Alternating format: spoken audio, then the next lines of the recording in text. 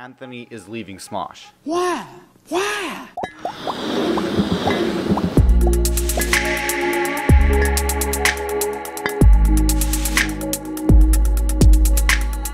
What's going on, guys, and welcome back to Topz TV, and today we'll be taking a look at why Anthony is leaving Smosh. About 24 hours ago, Anthony dropped a video on why he was leaving Smosh, and Smosh dropped a video on Anthony is leaving Smosh. Why? Why?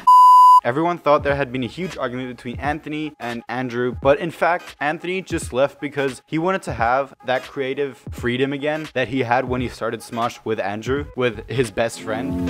People, let me tell you about my best friend. By the way, they have been friends for 19 years, and that's a long ass time. Let's put that into a perspective. The Eiffel Tower was built from 1887 to 1889. The Eiffel Tower was built in 2 years. Their friendship has lasted that times 9 plus a year.